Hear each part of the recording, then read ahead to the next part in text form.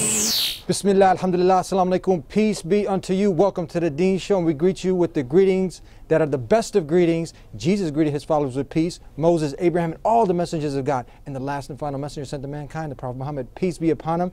And we always have an exciting show for you. And today's not an exception because we have our guests all the way from Bosnia. Bosnia, we want to know a little bit about Bosnia. They got a lot of Muslims there. People think, oh, Bosnia is the Arab right in the desert, Turkish, this, that, and the other. No, we got some Caucasian, white skin, blue eyes, and we're going to learn about them today with our special guest, Dr. Reis Mustafa Ceric, the Grand Mufti of Bosnia. We'll be right back. This is the Deen Show. This is the Deen Show. This is the Deen Show. This is the Deen Show. This is the Deen Show. This is the Deen Show. This is the Deen Show. This is the Deen Show. This is the Deen Show. This is the Deen Show. This is the Deen Show. This is the Deen Show. Assalamu alaikum. Alaikum salam. Peace be with you. Peace be with you too. Assalamu alaikum. How are you, Dr. Reis Mustafa Ceric? How are you doing? Very good. Very good to see you. I thank you so much. I know you're very busy. Now, many of us are busy, but you're extra busy. You're visiting us here in America, and you did like a tour of how many masjids? In the course of a week? Five. Five. When are you going back to Bosnia? Tomorrow, inshallah. Tomorrow. Thank you so much. May God Almighty, the Creator Allah, reward you for finding the time to be with us. Thank you very much. Nice being in Chicago. You know, the Deen Show is dedicated to help clear the many misconceptions, the false fallacies that people have. There's a lot of Islamophobia out here, and we're trying to show people what Islam is really about. Islam is really about, you know, sharing this message of peace with the world, you know. So people such as yourself who are out there, you know, in the media, people look up to you, and we want to get some of your advice. Many people think that Islam is something that is an Arab right into the desert, you know, has, you know, connotations with terrorism and all these other things. So when they tune in and they hear what we have to say, they're like, you know what, Islam is not that bad. And many people accept it. So, but now, when we mention Bosnia, some people have never, for our American viewers, they've never heard of Bosnia. So we're going to get a little lesson for you today. Can you tell us, we've heard this word, Bosniaks, Bosnia. What is this? Well, I don't know whether we can tell the story about Bosnia, a story of 1,000 years of Bosnian history, of which is 600 years of Islam. And this year we are celebrating 11 centuries of Bosnian statehood and the Bosnian history of multiculturalism, tolerance of different religions, traditions, languages, and so on. But when we come to Islam, we want to remind your viewers that all the religions that claim divinely inspired revelations came from the East, and even the sun is rising from the East, as we know. So three Abrahamic religions that claim the source of the book, Torah and Injil, the Gospel, and the Quran, which are the first covenant, the second covenant, and the last covenant. So the prophets of Adam, Abraham, Ibrahim, Nuh, Musa, Isa, and Muhammad, peace be upon all of them, these prophets made history or made changes in the humanity. All of these prophets are the common ground and common share of Islam, Christianity, and Judaism. Now, if we said that all religions came from the East, that means there was no prophet that God has sent to Europe, and there is no European prophets. They are all from the same area, which is the Middle East or Palestine or Mecca, as we know. So there is no geography priority for any religion in Europe. We are equal in the geographical terms. So we in the West or in Europe were waiting for the messages and messengers who came from the East. So some of us in Europe did hear the message of Isa, Musa, and some of us heard the message of the Prophet Muhammad, but they are all the same. Historically, we have these three religions that are named by Christianity by the person Isa, and Judaism also by Yehud. But Islam is not named by a person, it is named by an abstract idea which contains the very meaning of peace, because the root of Islam came from Sin Mim Lam, which means peace. So Islam means peaceful submission to God, and Muslim means peaceful man, literally. Now we can talk later how it happened that the Muslim became just the opposite to this. Now, when we come to talk about Islam and Europe, we have to remember that Islam, as Christianity and Judaism, arrived in Europe at a certain time, in certain conditions, first in the beginning of 8th century in the Iberian Peninsula, which is Spain, or the old name is called Andalusia, and it lasted for 8 centuries. In 1492, both the Muslims and Jews were expelled. And by the way, the Christians who have been expelled from the Iberian Peninsula in 1492 arrived into Sarajevo and were received by Muslims and saved by Muslims, together with their Passover book called the Haggadah, which is known now as the Sarajevo Haggadah. So I am proud, as a grandchild of my grandfathers, who did not, they were not afraid of Universal Declaration of Human Rights. They were not afraid of the so-called international watchers for the violation of human rights, but they acted on the basis of their religion, Islam, and they helped the Jews who were expelled from Spain or Andalusia at the time. Now, when Islam ended his mission in the Iberian Peninsula, the light of Islam was in a candle in the Balkan Peninsula, which is the 14th century, and it has arrived into Bosnia and Herzegovina in 1463, where the Bosniaks, they are called Dobri Bošnjani, or the good Bosniaks, have accepted Islam in totality, and especially noble Bosnian families, because previously they were practicing dualism of religion, and they were not very prone of the clergy. And when Islam came, it was introduced to them as a natural religion that they accepted. So from that time until now, we have Islam in Bosnia and Herzegovina with a rich tradition.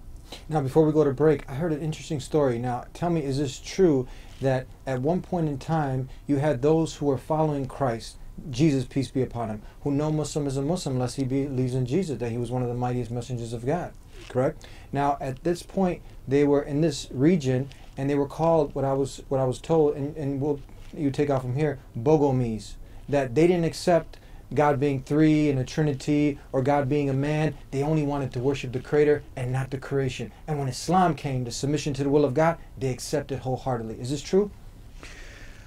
Well, I wouldn't say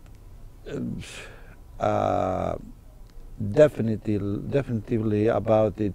Is that right? whether it is Bogomils, how true, do you translate that? But Bogomils, they were the people who practiced their own religion within the frame of Christianity at the time, with a particular interpretation of Christianity, which did not understand very well Trinity as such.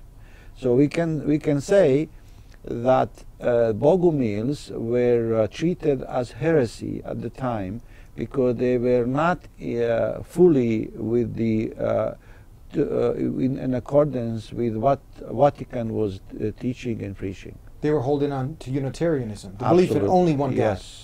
And that's what Correct. Islam is all about, the belief in one God. We'll be right back with more with Grand Mufti, Dr. Reis Mustafa Ceric, here on the Deen Show. He is the maintainer. He is the. If you say that you do not believe in Jesus, you have stepped outside of Islam. You cannot be a Muslim. It is a tenet of our faith to believe in and love Jesus Christ. one who protects us. I would say this thing that you just told me, it's not in the scripture. And they would say a marginal note added by a scribe, yeah, okay, we know that. And I would be thinking, if you know this is not the Bible, why are you preaching it as if it's gospel truth? Us from hunger. And if we're going to worship something, I figured I might as well worship the Creator instead of any of the creations. Now, upon investigating all the religions, I remember finding out the meaning of what Islam is, what a Muslim is. Those who surrender themselves to God is a Muslim. Those who surrender, submit to God, God's will. That is it. Islam was pure. It was just, you just pray to God, your Creator. In the beginning there was nothing but Allah. I am not afraid to stand alone. I am not afraid to stand alone. If Allah is by my side, I am not afraid to stand alone. I am not afraid to stand alone. If Allah is by my side, I am not afraid to stand alone. I am not afraid to stand alone. If Allah is by my side, I am not afraid to stand alone.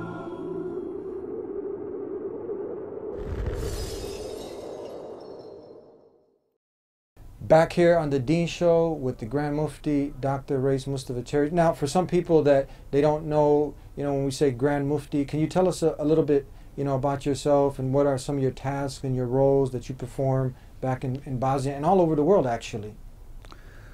Your responsibilities. The Grand Mufti is known to all Muslims. He is the Mufti is the first Muslim intellectual. The Prophet Muhammad, peace be upon him, was the Mufti.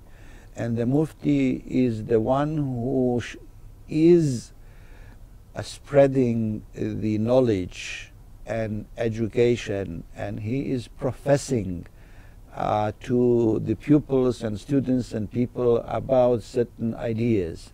And in this case, Mufti is an intellectual who is shaping the minds of people who want to listen and to seek advice from him. So the difference between the Mufti and the Qadi is that the Mufti is the man of the opinion. He is the man of intellect, of intellectualism, while the Qadi is the one who is implementing by force some of the fatwas that are issued by Mufti. So the Mufti is the one who has the power, who doesn't have the power of execution. He has the power only of teaching, educating, and spreading goodwill among the people, and giving the advice upon the question on about certain issues. So the Grand Mufti is the spiritual source or reference for the Muslim who wants to know about his religion properly in all aspects of religious life, whether it is the worship or legal opinions or the social issues, even political issues. So in my case, as the Grand Mufti of Bosnia and Herzegovina, or the title of the Reisul Ulama, is the reference to the highest authority, religious Islamic authority for the Muslim community in Bosnia and Herzegovina, Sanjak or Serbia, Croatia, Slovenia, and partly the Montenegro. So the Islamic authority that is stationed in Bosnia and Herzegovina, the headquarters of, is not only for Bosnia but also for all Bosniaks in particular in Bosnia and Herzegovina and outside. So why this institution is very important? It is important because we, our fathers and grandfathers, have adopted Hanafi Mazhab. And in accordance to the Hanafi Mazhab, the Juma prayer is not valid without the permission or the license of the Khalifa or the Sultan. Since we don't have now Khalifa, after the Berlin Congress, when Bosnia was annexed by the Austro-Hungarian Empire, the Sheikhul Islam of Istanbul issued a Manshur, the document by way of which he legitimized for the Muslim community that they can have their own religious head, supreme head in Bosnia and Herzegovina, that will take the responsibility of Khalifa or the Sultan, meaning that he will issue ijaza, license, to each and every imam and each and every khatib to be able to preach Islam in the mosque, so that we don't go astray and do not misrepresent Islam and mispreach. So this is why we are in Bosnia and Herzegovina united community.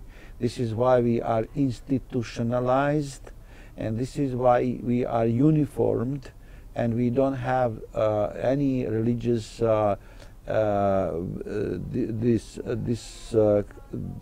disturbance based on internal Muslim intolerance that you have, for example, in other places, because we are very disciplined in that.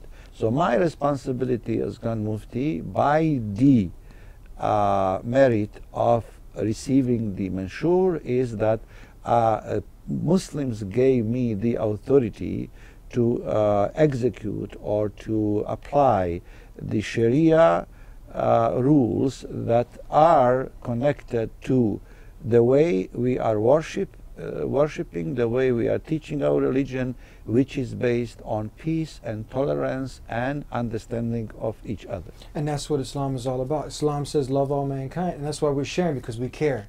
And we want to get this message out to the world, because purpose of life, you know, everybody has that God-given right to know why they've been created, where they're going when they die, and what is pleasing to the Creator. So we, as those who obviously have chosen to submit only to God, worshiping the Creator, not a stick, not a stone, not a man, not a monkey, not an elephant, no one but the Creator and not His creation, and following the teachings of the last and final messenger. The same way if we were living during the time of Jesus, we would have been following him or Moses or Abraham, but it just so happens to be that Prophet Muhammad is the last and final messenger. So it doesn't matter if you're Italian, Greek, Serbian, Croatian. If you want to submit to God, you can submit to God and be a Muslim. But tell us now, in that neck of the woods, in that region here, you know, some sad events happened.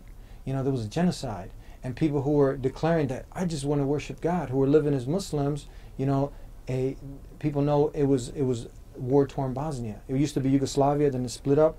Can you tell us just in briefly what's going on to prevent something like that happening, that sad event, that innocent men, women, and children were being killed?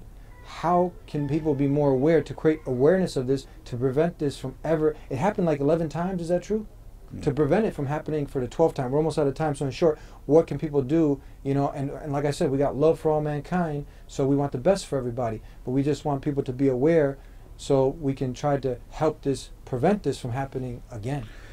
Well, everyone can do a lot but I can speak what Muslims should do. First of all, we have Iman, which is the notion of security inside. So the mu'min, the one who is trustworthy, who is spreading the security outside in the public sphere, is the one who has the security and self-confidence in himself.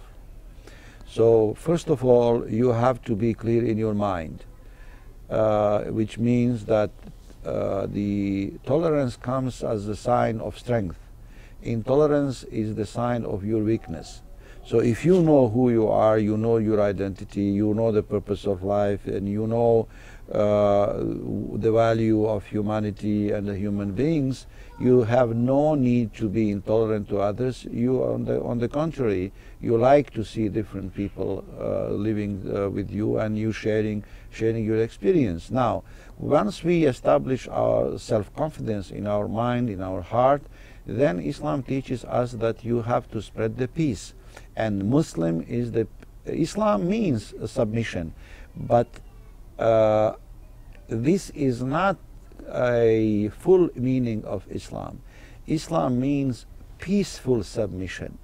There cannot be submission by compulsion. This is why we have this principle in Islam, La ikraha fi din. There is no compulsion in religion. This was the historic affirmative action in 8th century that Islam brought to the mankind. So when we say Islam is a submission, we have to add all the time that it is peaceful submission. And the Muslim means literally a peaceful man.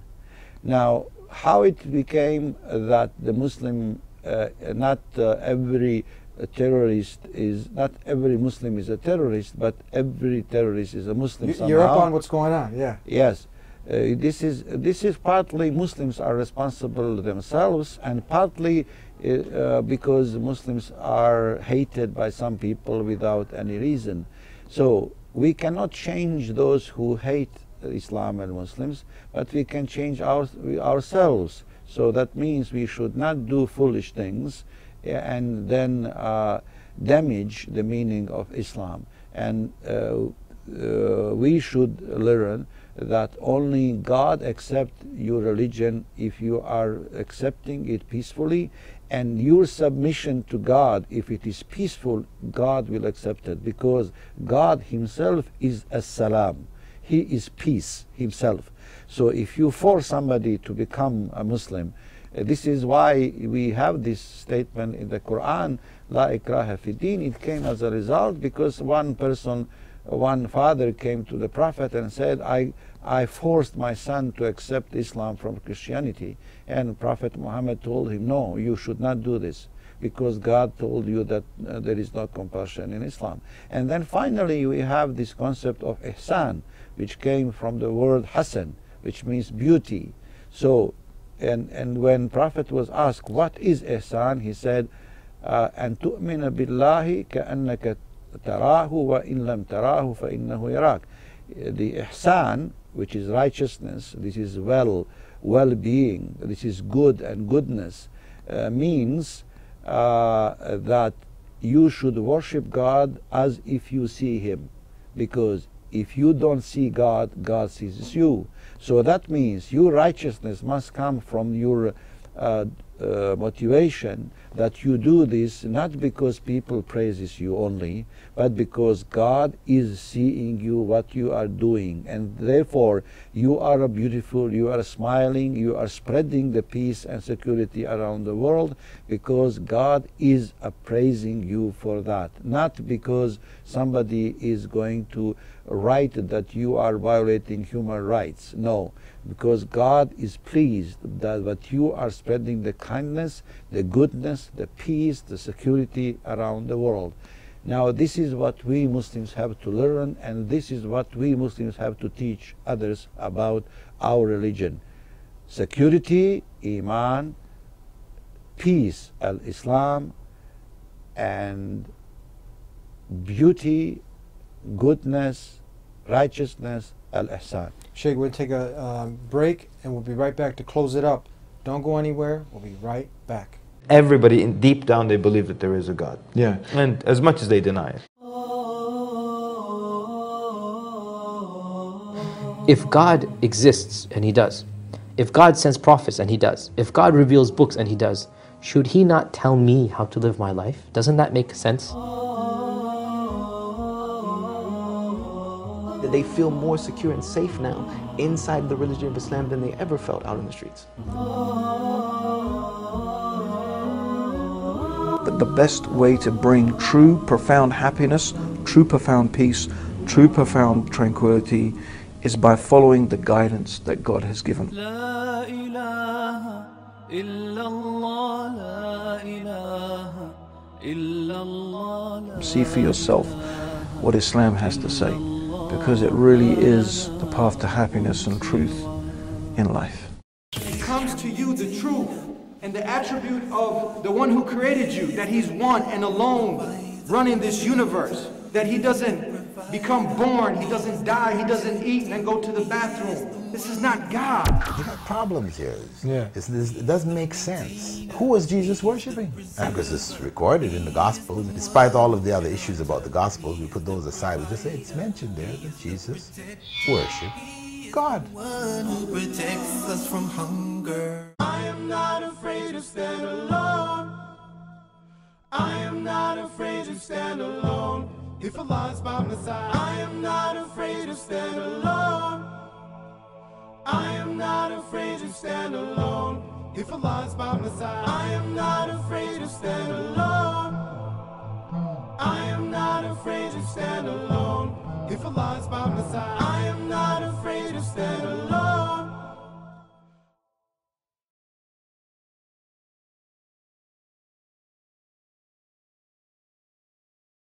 Back here on the Deen Show, thank you for tuning in. Thank you again for being with us. We have just a few more questions that I want to ask you. I'm going to go off on a tangent real quick. Have you ever had a chance, I listen to you talk also in Bosnian. I speak broken Bosnian, but I understand better.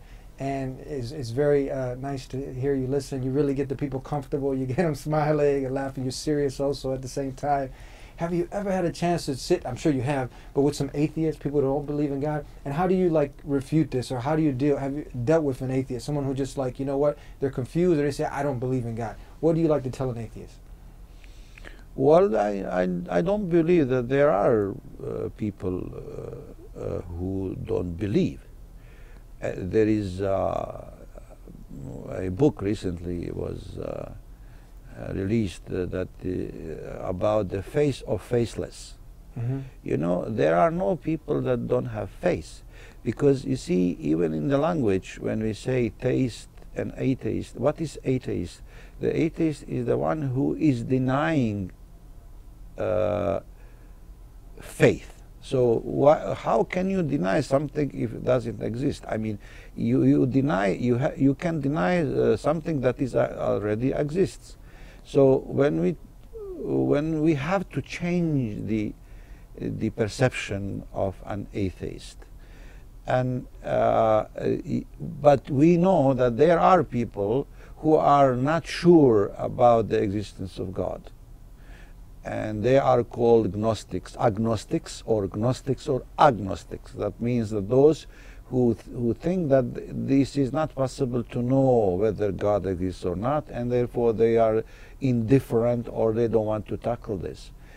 But on the other hand, if you meet somebody who is disputing with you about your faith, I think you should be patient about it. It is as the Quran told us, if somebody faced you challenging your faith, you should say to him salam, and you should walk humbly and just go your way, And God has told us that خَلَقْنَاكُمْ فَمِنْكُمْ كَافِرٌ فَمِنْكُمْ مُؤْمِنٌ. God has created all men, and some of them are believers and disbelievers, and some of them believers. So we humans have freedom to choose, ikhtiyar. But the freedom of choice for in Islamic understanding is not your freedom to choose an evil. You have a freedom to choose a khair. You have freedom to choose good. This is why in Islam ikhtiyar came from the word khair, which means good. So we are free to choose this way or other way, and because of that we are responsible. Because if you don't have freedom to choose by your own will, then how can you be responsible? So if when I talk with somebody who does not share with my religion, I appreciate his thoughts, I can listen to him, I disagree with him, and also he has right to disagree with me, but I also feel that I am enriched by talking to him, because he is giving me chance to check my faith, my faith, and to strengthen my argument against those who are trying to confuse me and to challenge my argument. So God has created all humanity, خَلَقْنَاكُم مِّن ذَكْرٍ وَأُنثَى, female and male, so that we may know each other, and we may teach each other, and we may learn from each other. Before, a couple more points before we come to an end. We know that for a long time, you know, the creator of the heavens and earth, in the verbatim word of God, the Quran, tells us to be united. We have the Quran, unchanged, tamper-free, tamper-proof for 1400 years. It's been there, preserved, memorized by millions. It's a living miracle. And we have the way, the sunnah of the last and final messenger sent to mankind. So we hold fast to that, and we strive our best to be committed to it. Now you've heard us being called Mohammedans at one time, oh, those are the Turks, oh, it's all these names and labels being put up, and the media trying to divide. And you've heard a new term coming up. It's called some Weebi, Wabi, Wahhabi, Shabi, something like that. Have you heard this term? Can you clarify? Have you heard this also, this term, and what is this all about? Well, it is... how do you say it? Wahibi? Yashibi? Wahhabi? This is very complicated question to answer, but... Is there such a thing? What if you want to be straightforward, yeah, you do your way straightforward. There are different people who see different things. So I am not obsessed, or I'm not. I don't have time to think about all these kind of different names of different people. We're Muslim, right? For myself, I know that I am Muslim. We're Muslim. And I know what it means, but at the same time I am Bosniak. So we have multiple identities. I am at the same Muslim, Bosniak, Bosnian, European, and you name it. Then I can associate to my village, to my town, and all this. But what is important, that it is each of these identities that are clear in your mind. So they are not excluding each other. They are inclusive. So you have different identities, multiple identities, but each identity you put priority. Some put religion, some put nationality, some put ethnicity, some put mazhab, different school teaching, and so on. What is important that you do not become aggressive, no aggression, that you don't become exclusive, that you don't endanger other people, and you don't provoke other people by your identities. But you take this as something which is yours, and then you love your identities, but you respect the identities of others. And therefore, it is not anything particular about Muslims to have different opinions about all other religions, cultures, traditions, and as we said, as we are told by the a tradition that اختلاف أمتي رحمة, the differences of my ummah is a mercy, is something that should give us the creativity and competition in good deeds and so on and so on. So we cannot have unified the world, because if God wanted, he could create us to be one in everything, one religion, one color, one this, but he created us so colorful, so different. So we have to enjoy this diversity in the unity. So there's no such thing as a Mohammedan? There's no such thing. I've heard you say this in an interview. So there's no such thing as this name, and people shouldn't call each other names. I shouldn't call you a name. You shouldn't call me a name. We should be loving, kind, merciful toward each other. Absolutely. And we shouldn't divide each other. So there's no such thing as a Wahhabi. Yeah. There's no such thing. Well, you see, there are some people. I heard you say before that there isn't. Who are giving labels of different kinds. So I don't want to get into this mess, if you like. It's a mess. I just want to say that for those who want to know about Islam and Muslims, that there is only one legitimate name for all of us, and that is Muslim. The one who was called first time in the history was Ibrahim alayhi salatu wasalam. So we are I am a Muslim in the sense of the not national sense, but in the sense that I am willingly and peacefully are submitting or obeying or listening to the will of God. And this is what is the meaning of my understanding of my religion and being a Muslim. So we're ones who have submitted to the will of God. Was Jesus a Muslim? Abraham was a Muslim. You mentioned Abraham, Prophet Muhammad, all these messengers was ones who submitted to the will of God. Anyone who is peacefully submitting himself to the will of God, we can call him by a general meaning a Muslim. So we're Muslim. And the whole universe is a Muslim, because the whole universe is submitted to the will of God. And the universe, the laws, the physical laws that God has put into the function, these physical laws are functioning taw'an and aw karhan, willingly or unwillingly, by God's will. So the whole universe is a Muslim in the sense of a peaceful or submission to the will of God, because in the final analysis our beginning comes from God, and we will return to God, all of us, whether we know it or not.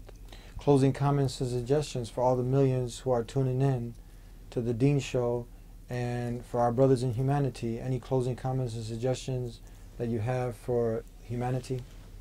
May God bless you all and give you the will for peaceful submission to God's mercy and blessings. May God Almighty, the Creator Allah, reward you for being with us. Thank you very much. Thank you very much. Thank you. Thank you. Thank you very much. And thank you for tuning in to another episode on the Deen Show. And we had our special guest, Grand Mufti of Bosnia. And that's the message. We're all Muslims. We're ones who have submitted to the will of God. You could be a Muslim. Jesus was a Muslim. Abraham was a Muslim. Noah was a Muslim. The Son is a Muslim. All of the things around you that are submitted to God are Muslims. So you can call us right here, 1-800-662-ISLAM. If you like what we had to say, send us your feedback, your comments. To get a free copy of the verbatim Word of God, call us 1-800-662-ISLAM, and visit us here every week on the Deen Show. Don't forget to pick up the new Dunya to Deen. And we'll see you next time, God willing. Until then, peace be unto you. This is the Deen Show. This is the Deen Show. This is the Deen Show. Bismillah, alhamdulillah, assalamu alaikum, greetings of peace to everybody. How are you? You come to get some food for the soul. You've been replete with everything else, but it's not satisfying the soul. Money can't buy that happiness. It won't bring you peace, not even a six-pack of peace. You can't buy it. This is the Deen Show. This is the Deen, the Deen.